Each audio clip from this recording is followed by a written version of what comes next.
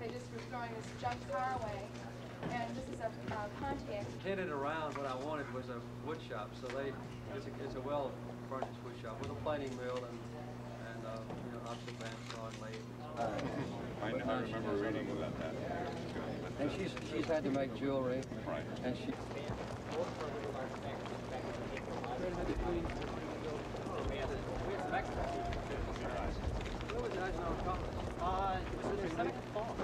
Yes. In New York. Yes. And then they had the fall. But they, RIT had taken it over and before they put it on. President Carter, what are your impressions of RIT? Superb. I mean, I'm just jealous that I can't come here as a student. It's really wonderful. You know, the depth and breadth, variety of things that you can learn here is really something. You know? I was surprised at how easygoing he was, and he interacted with the people, and he just liked to look at all the furniture. It was really exciting.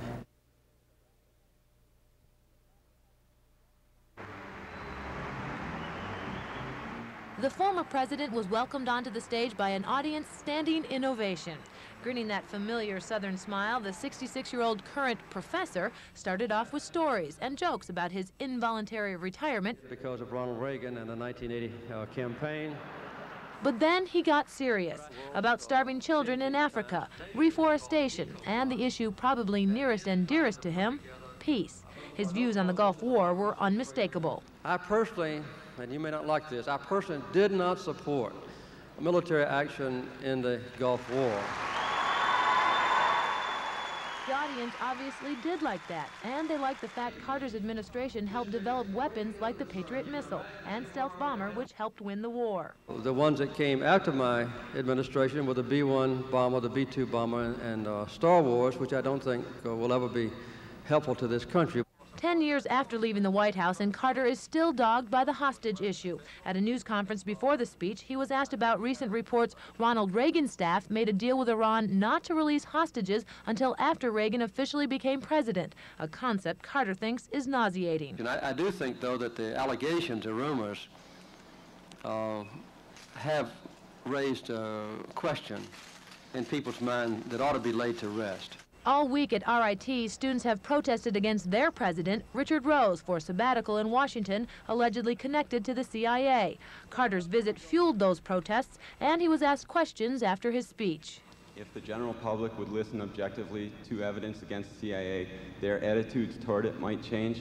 I think it's perfectly legitimate for the public to examine very thoroughly the policies of the CIA. Overall, Carter's message was of peace and helping the United States become a nation of sharing, giving ourselves to each other. Rebecca LeClaire, News Team 10.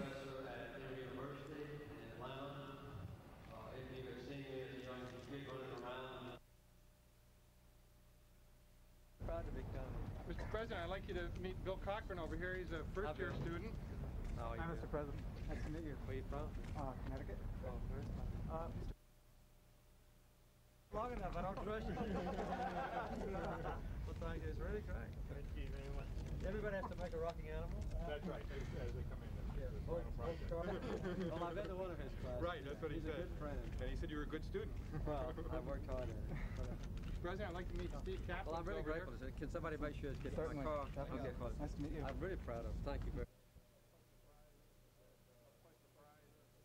I was quite surprised that it was quite severe as it was. The first thing that came to my mind was maybe a mini tornado. RG&E worker Charlie Smith repairing damaged utility poles in Spencerport. He says from the looks of this, he wouldn't rule out the culprit as a twister.